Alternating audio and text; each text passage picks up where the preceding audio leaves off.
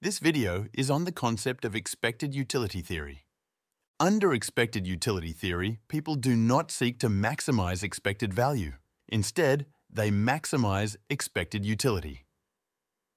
Under expected utility theory, people choose between risky prospects by comparing the expected utility of each option.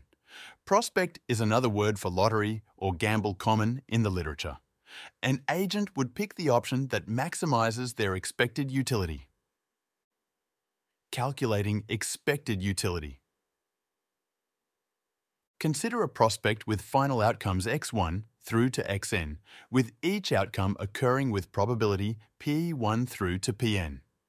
Each outcome would deliver utility u of xi.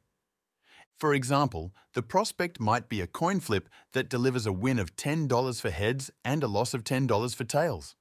We would represent this prospect as 0.5, $10, 0.5 minus $10. Expected utility, EU of x, is calculated using the following formula. EU of x equals P1U of x1 plus P2U of x2 through to PNU of xn, which equals the sum from I equals 1 to I equals n of PIU of xi. You can think of this formula as comprising the following steps. 1. Define utility. U of xi over final outcomes x1 through to xn. 2. Weight the utility of each outcome, u of xi, by the probability pi of outcome xi. 3. Add the weighted utilities.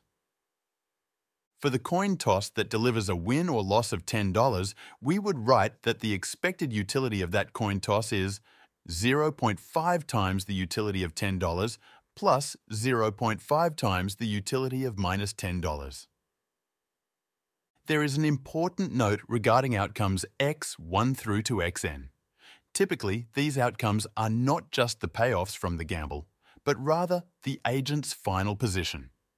If the agent has wealth of $100 and is offered a coin flip to win or lose $10, the outcomes are typically taken to be $90 and $110. Their decision depends on their current wealth.